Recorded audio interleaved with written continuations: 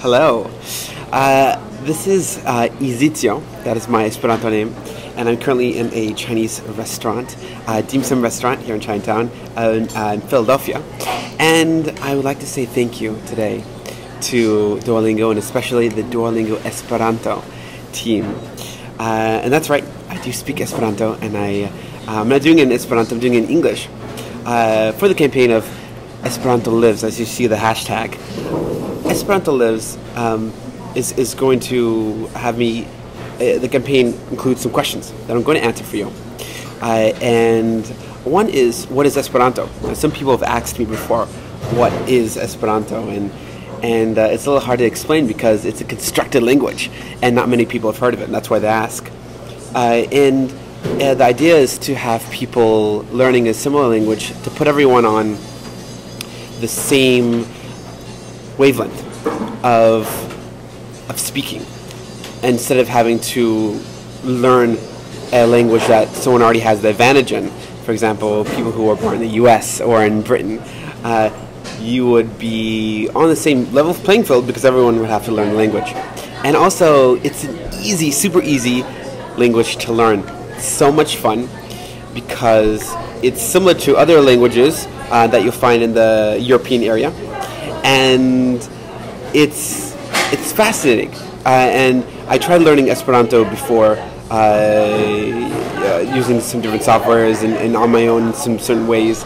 It didn't work out, and I found that I was being confused into my busy life. It was hard to keep up with things, and there was so many things being thrown at me because it's such an easy language. It's easy to get swallowed in so much at once in terms of trying to absorb the language.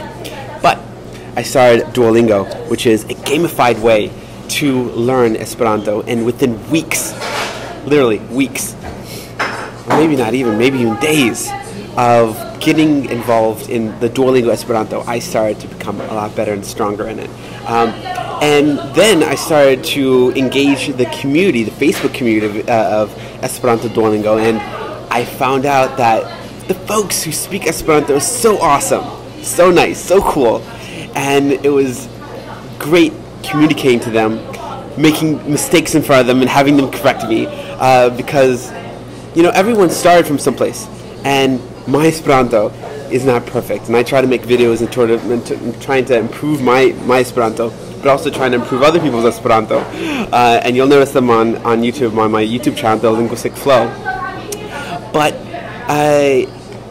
the reason for me wanting to learn the language started off in a way of me thinking it's a very easy language and it might be fun, trying to experiment with this, but connecting with the people motivated me so much more. And you find that in every country there are people who speak Esperanto. And I went to the Netherlands and I found folks who spoke Esperanto, and they were so warm and loving, so amazing, and I connected with them. And so there are communities who speak Esperanto in almost every country, and when you learn it, you can connect with them. And through the digital world that we're living in now, it's certainly useful and wonderful to learn this language.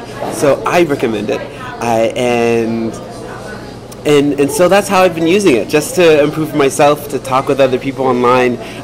When I go visit other places, I try to find people who speak Esperanto and try to communicate with them.